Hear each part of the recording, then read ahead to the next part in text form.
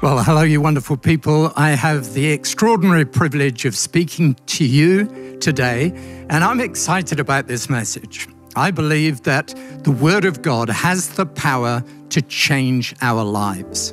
I believe there is comfort in the Word of God. Maybe whatever your situational circumstance at this time, that's what you need. I believe there is peace in the Word of God, and I believe there is transformation.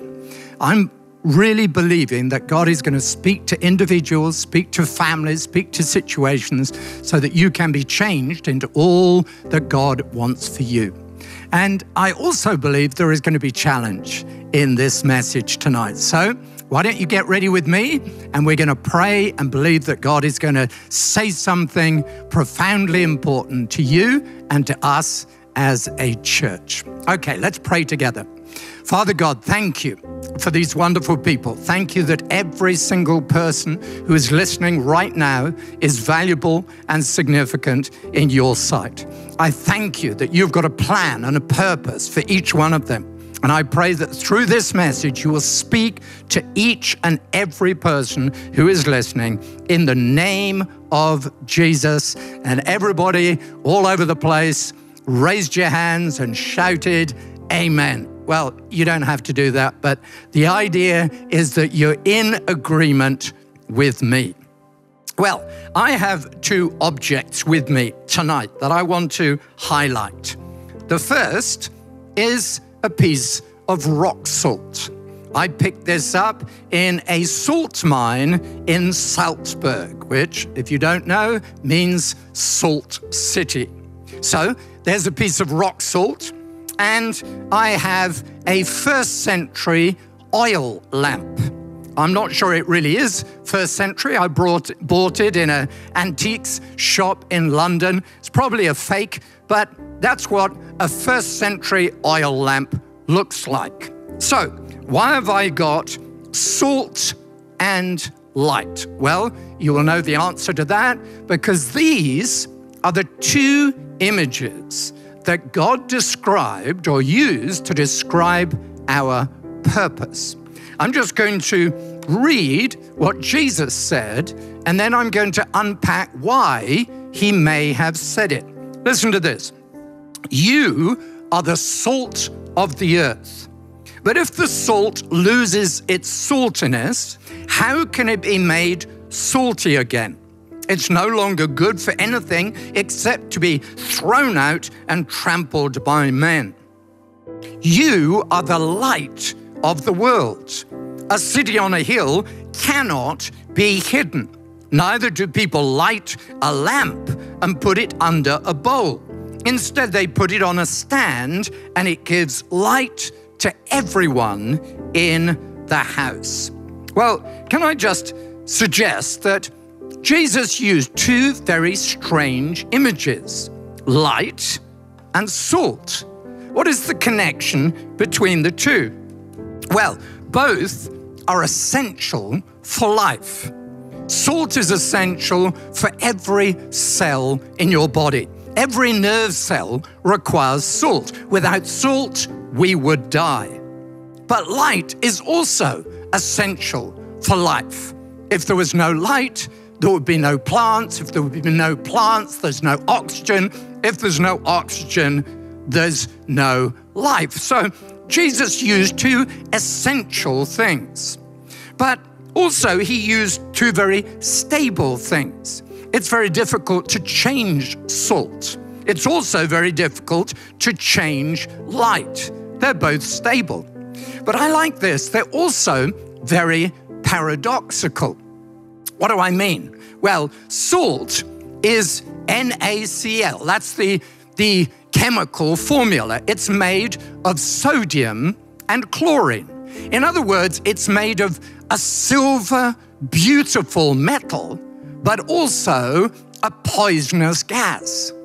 Don't you find it strange that God used that image to describe you and I? But I actually don't think it's very strange, because we are both beautiful and poisonous at the same time. Humanity has the power to do good, but also the power to do evil. We are, as many describe us, fallen image bearers. So that stable salt is indicative, symbolic of humanity. What about the light? Well, this is also paradoxical because a beam of white light shone through a prism will automatically divide into the 7 colors of the rainbow. Shine the 7 colors through another prism and it goes back to white light again. In other words, light is symbolic of both unity and diversity. So whereas salt is symbolic of an individual or humanity, light is symbolic of the unity and diversity of the church. So Jesus chose these 2 images and they have huge symbolic value. But I think he chose them more because both are influential. Both salt and light change their circumstances without being changed themselves. Let's have a look at a couple of scriptures here. Salt, of course, has an unseen influence, whereas light has a seen influence. Here's one scripture in 2 Kings chapter 2, verse 21. Then he went out to the spring. He's talking about Elisha the prophet, and threw salt into it. Why did he do that? Because the water was poisonous, saying, "This is what the Lord says, I have healed this water. Never again will it cause death or make the land unproductive. And the water has remained pure to this day, according to the word Elisha has spoken." I really believe that is not only our calling as individuals, but our calling as our church. Hillsong Church, the church of the Lord Jesus Christ, has a responsibility and an opportunity to bring purity to a polluted world, to bring healing to a broken and damaged and ruined world, if you will. God has called us to be that unseen influence. Just like salt in a piece of beef will stop it becoming corrupt, you, in your workplace, in your family, in your community, in your situation, can prevent corruption. That's a huge calling and a huge responsibility. Well, what about light? Well, look at what it says. John chapter 1, verse 4. In him was life, and that life was the light of all mankind. The light shines in the darkness, and the darkness has not overcome it. We're living in very dark times. There are all manner of challenges and problems and difficulties, but we shouldn't be influenced by the darkness. We should be the influencers of the darkness. Salt changes the meat. The meat doesn't change the salt. Light changes the darkness. The darkness doesn't change the light. We are of those people that shouldn't be as impacted and influenced by the darkness and the difficulties and the challenges in this world. We should stand out. We should be influencers. But in order to fulfill that purpose, I believe this scripture says 3 profound truths that you and I need to grasp. So I'm going to talk about what it is to be called a city on a hill. And if you're taking notes, which I hope some of you are, you can put that at the top of the page, a city on a hill. That's what Jesus said we should be. But in order to fulfill that destiny, in order to fulfill that purpose, we've got to know things. And this passage talks about 3 things that you and I need to know. The first is this: we are something. We are something. Jesus said, you are the salt of the earth. You are the light of the world. The first thing, in order for us to fulfill our purpose and make a difference in the world, is to genuinely believe that we are something. Ephesians chapter 1 and verse 1, Paul is writing to the Ephesian church, and he says, to all of those people who are faithful in Christ Jesus and the saints in Ephesus. Those 2 statements in Ephesians 1:1 tell us how we can find our identity. We are who we are in Christ, and we are who we are in community.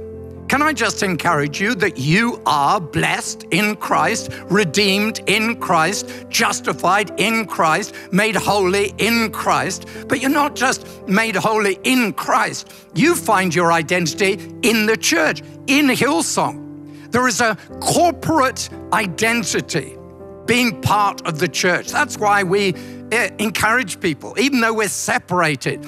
You are on your own listening to me, maybe in your living room. We're separated by technology, but we're still in community. We are in Christ and in community. We've got to believe that. We've got to believe that there is something different about us. I've told the story before, but I was with a group of professionals, lawyers and doctors. They didn't know that I was a Christian, and we got into discussion. And then one of them said a really strange thing. He said to me, "Who are you?" And I said, I explained who I was. And they said, "No, there's something about you that's different." And I said, "What do you mean?" And he said, "I wanted to get angry with that person across the room, and I was just about to swear, but I couldn't swear because you were in the room." Now think about that. They didn't know that I was a Christian or a minister. There wasn't any sort of guilt involved. They just saw that I was different. Can I suggest to you that you are different? You've got to believe that you are something, but you don't just know that you are something. This passage says we have something. When Jesus is describing light and salt, he says that you have something. You've got saltiness. You've got light. You need to know your distinctiveness. Ephesians chapter 1 and verse 3, Paul goes on, having said you are in Christ and in community, he says you've got every spiritual blessing in Christ. You and I have got something.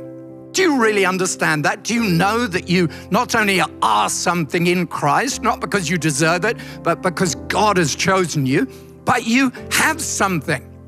I remember many years ago, our neighbors knocked on our door, and we knew them reasonably well, but they weren't believers. They didn't go to church, and yet they knocked on our door and said, "Where do your children go to school?"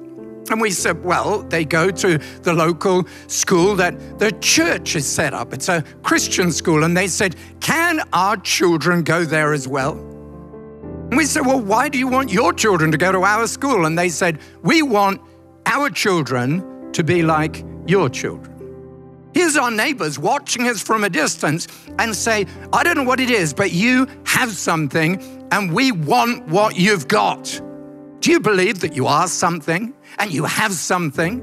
And the third thing this passage talks about is that we do something. We need to know our purpose. Both salt and light do something. It says salt is good for something, or light is put on a stand. You and I have got a job to do. We've got a task to complete. We've got a destiny to fulfill. Remember, Paul is writing to the Ephesian church. He says, you are something in Christ and in community. You have something, every blessing that is in Christ. And then in Ephesians chapter 2 and verse 10, he says, you've got something to do. He says, we are God's handiwork, created in Christ Jesus to do good works, which God prepared in advance for us to do. Do you know your calling? Do you know your task? One of the things that God has called me to do or be is a reconciler. In 2 Corinthians chapter 5, Paul talks about him being given a ministry of reconciliation, a message of reconciliation. In 2 Corinthians 5:14, he says, the love of Christ compels me. Well, can I just say, one of the reasons I'm talking to you tonight is because I've found my purpose. I've found my task. The love of Christ compels me to tell you, you are something, you have something, you can do something. And that desire for reconciliation. One day, a number of years ago, I heard my neighbors shouting in the garden next door. At 12 o'clock at night, they were shouting and fighting, my two neighbors, so much so that my children were woken up. So I immediately went downstairs and I parted them. And I got a fist for my pains. And you may say, well, why did you go and do that? Because I'm compelled to reconcile. I'm doing everything in my power to fulfill my calling, to complete my task. What task has God given you? What is it that you're going to stand before Jesus and explain? Well, you told me to do this, and I did it. So when Jesus just uses these curious images, you are the salt of the earth, the light of the world. You are the salt of the earth. What is he saying? He is saying, you are something. You have something. You can do something. But then he talks specifically about being a city on a hill. Let me just read it to you again. Matthew chapter 5 and verse 14. You are the light of the world. A city on a hill cannot be hidden. Neither do people light a lamp and put it under a bowl. Instead, they put it on its stand, and it gives light to everyone in the house. Can I just encourage you that in order for each of us as individuals to fulfill our destiny, we need to know we have something, we are someone, and we have something to do. But if we're going to fulfill our destiny as a church, we need to take this into consideration. I believe when Jesus talked about a city on a hill, he was referring to Jerusalem. Everybody knew about Jerusalem. It was on a high place. It was on a hill. In order to get to it, you've got to go up. You could see it from a distance. In other words, it was a place of visibility, a place of pilgrimage, a place of worship. It's where people went. And it was also a place of aspiration. People went there to be blessed, to be touched, to be changed. Can I just suggest that Hillsong Church has been called to be a city on a hill? You've been called to be a city on a hill. The church has been called to be a city on a hill. Three things that this passage says about a city on a hill. A city on a hill, number one, is visible. We are called to be up to a place of prominence. We're meant to be seen. Ephesians chapter 5 and verse 8 says this, for you were once darkness before you knew Jesus, but now you are light in the Lord. Live as children of light. Look, if you're anything like me, you don't like to be prominent. You don't like to be seen. When I became a Christian at university, I had a friend called Peter who wasn't a Christian, but he loved to put me on the spot. And he would say, before I even entered a room, he would tell everybody that I was a believer. And then I'd walk into the room and they would all look at me strangely. On one occasion, we were doing some experiments in a workshop, and he shouted from one end of the laboratory to the other. He said, Robert, you believe the Bible, don't you? Well, I had to confess, I believed the Bible. I believed in Jesus. He wanted me to be seen. Well, I should have wanted to be seen. Don't try and hide your faith. Christianity may be personal, but it is not private. God has called you to be seen in your workplace, in your community, in your street, in your family. Listen to what one commentary says about this passage. A secret disciple is no more use in the world than one who has lost its distinctiveness.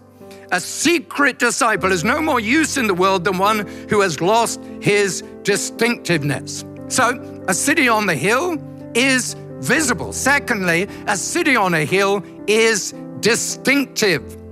We're called to live differently.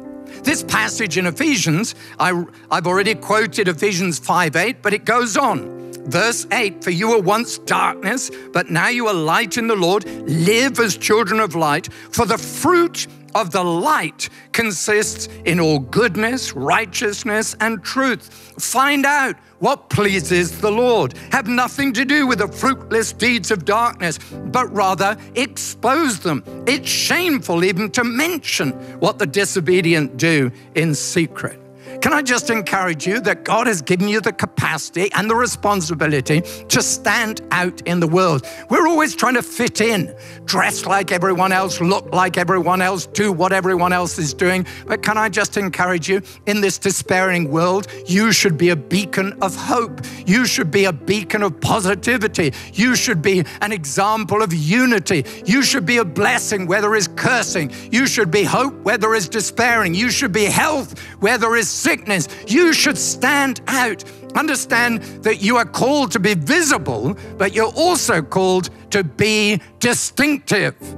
And the third thing, a city on a hill is influential. We're called, you and I are called, the church is called to bring hope to our nation. In these desperate times, people are desperate for hope. They're looking for answers. They're looking for solutions. And I believe they're looking for hope. The Bible says that people are without God and without hope in the world. Well, we have hope. This passage in Ephesians 5 goes on. I love this verse. It says, Ephesians 5:13, but everything exposed by the light, that is you and I, becomes visible. Everything exposed by the light becomes visible. Listen to this. And everything that is illuminated becomes a light. In other words, if you become and act as the light of the world to your neighbor will become the light. Your neighbor will become a Christian. Your family will become a light. Your family will become a Christian. In other words, God has not only given us a responsibility to be salt and light, He has given us the transformation ability to change the world in which we live. God has set you and this church on a hill so that it can be seen, so that it can be distinctive, and so that it can be influential. And you say, well, what happens when I do that? Well, this is the good thing. When you become the person that God has called you to become, when you become the light of the world, you will point towards the real light of the world, the Lord Jesus Christ. John chapter 8 and verse 12 says this, when Jesus spoke again to the people, He said, I am the light of the world. Whoever follows me will never walk in darkness, but will have the light of life. If you are salt, people will look to Jesus. If you are light, people will look to Jesus. If you remember the story of John the Baptist, he had followers, he had disciples, and they followed him wherever they went, and they followed his instruction and his preaching. And then one day, Jesus, the light of the world, the Lamb of God, came into the crowd, and he shouted, look, the Lamb of God that takes away the sin of the world. And all his disciples left John and followed Jesus. That's what should happen to us. They're not following us. They're following Jesus in us. The city on a hill is not about prominence for the city. It's about prominence for the Creator. Can I just encourage you, wherever you are, or can I ask you, wherever you are, do you know the light of the world? I suspect you're listening to this message and on this link because you want to know some answers in life. You want to find answers. Well, the answer is not in our value system or even our community. The answer is in Jesus. Can I ask you this question? Are you in relationship with Jesus? Do you know Him? Do you know that He's forgiven you? Do you know that He's changed you? Do you know that He is the Lord of your life? Because if you don't, you can today put Jesus as your light. And as He becomes the light of your world, you will become a light to the world, to your world.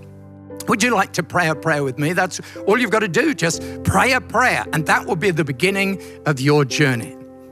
All right? Why don't you do that? I'm going to pray a prayer, and you just, wherever you are, just pray this prayer with me. And this will be the first step in your journey toward light. Stay with me and just pray this prayer. Jesus Christ, I realize today I need you. Please come into my life as you promised. Change me as you said you would. From today, with your help, I will follow you. Thank you that everything changes from today. I am, according to your word, the light of the world and the salt of the earth. And from today, I'm going to make a difference in my world. Thank you, Jesus. Amen.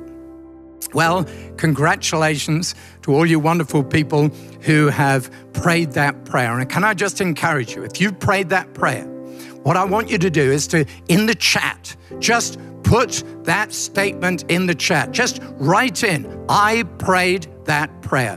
And if you prayed that prayer, we will do everything in our power to encourage you, to support you, and help you. And can I just say to everyone, you know, this world is in shadow at the moment. Everybody is looking there's just so much confusion, there's so much shadow, there's so much uncertainty. Well, if you are walking away from the light, you will walk in your own shadow. But if you walk toward the light, your shadow will be behind you. Can I just encourage each of you, wherever you are, whatever your circumstance, walk toward the light, out of your shadow, and then you will become the light of the world and the salt of the earth. Father God, thank you for these wonderful people. I pray that you'd bless every single one. And may this week be a week where your light shines in all of our lives. In Jesus' name. And everybody said, amen. Well, God bless you. God bless you. Well, thanks so much for being part of the service today, and I certainly pray that it blesses you immensely. I want to encourage you to take a moment to click subscribe to this YouTube channel to keep up to date with our church services and on-demand content that our team prepare for you. Also, if you'd like to support the ministry of Hillsong Church, as always, we give people an opportunity to give, and you can do so by just clicking the Give button, and that way you can help us continue to reach people all around the world. Be blessed. We love you.